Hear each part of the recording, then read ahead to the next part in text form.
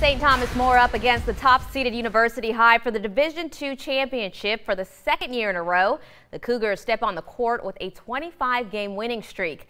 STM also going for their fourth straight title in Lake Charles this afternoon. First quarter, Cougs up 8-7 when Carter Dome finds Jack Beck. The LSU football signee makes it a three-point game. STM forcing a lot of steals in the first half, and that led to points on the fast break. Dome calls his own number from deep. STM leads 23-11 after one. Second quarter, Cougars continue to pour it on. Jaden Shelvin showing off his football skills with a nice catch that knocks down the trifecta, but Beck had to remind his teammate who the real star receiver was. Dome to Beck for the alley-oop. STM led 39-15 at the half. Second half, more of the same. Dome finds a cutting Shelvin for the bucket. STM wins 60-39. Seth Lewis has more from Lake Charles.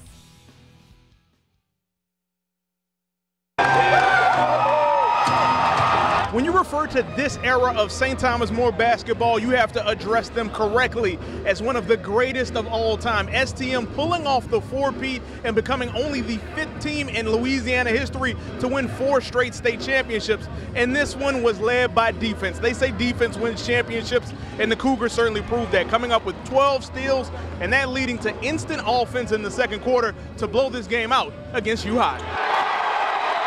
I thought that we made them change a lot of their shots, our physicality.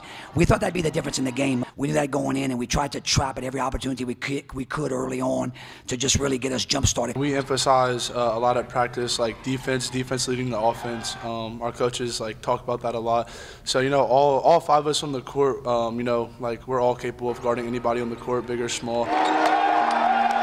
It's surreal, man. I mean, people can only dream of just winning 1 state championship if we went ahead and won 4, but that comes with the determination, going hard every day in practice. We prophesized it coming into our freshman year. We went 36-0 in freshman league, and then Jaden came back and we won the state championship that year with Jonathan Cece leading.